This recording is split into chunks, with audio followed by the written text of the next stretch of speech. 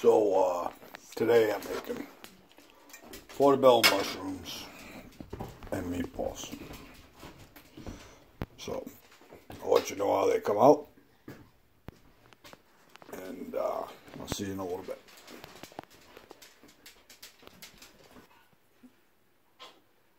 Alright, so, I got, my mushrooms.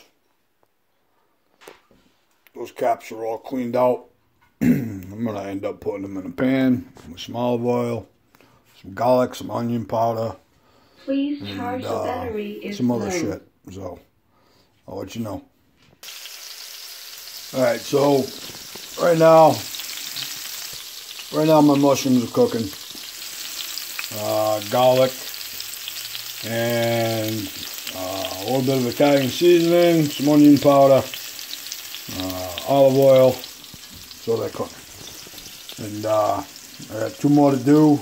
I'm going to slice up my meatballs and we'll put them in there. So, hang on. Alright, so right now, got some meatballs and the top of the mushrooms. And they look good. So, slice up, put them in a pan. Then we're gonna end up putting them in the oven at 350. So, see how they come out. Okay. All right, so chopped up some that's store-bought meatballs right there.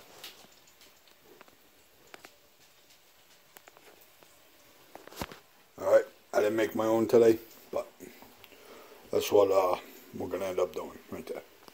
And some more mushrooms. Let those cook, and almost done.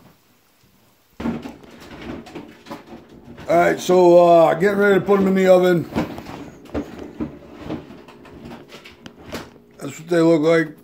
They got a little bit of Parmesan cheese on there, and 350. See what happens. So it's been about 10 minutes now.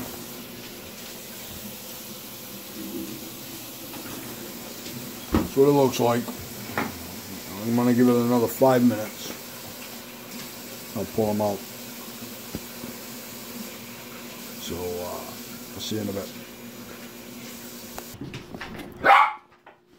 So this is one of our dogs. Oh yeah?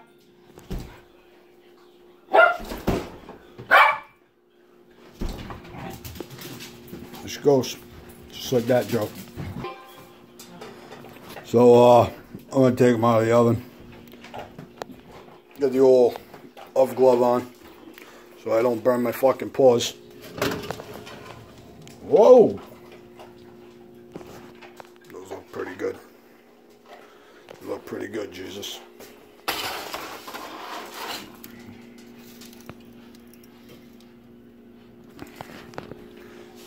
So, cooking with D3rf is over and done with.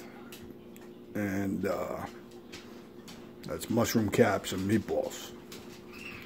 Jesus.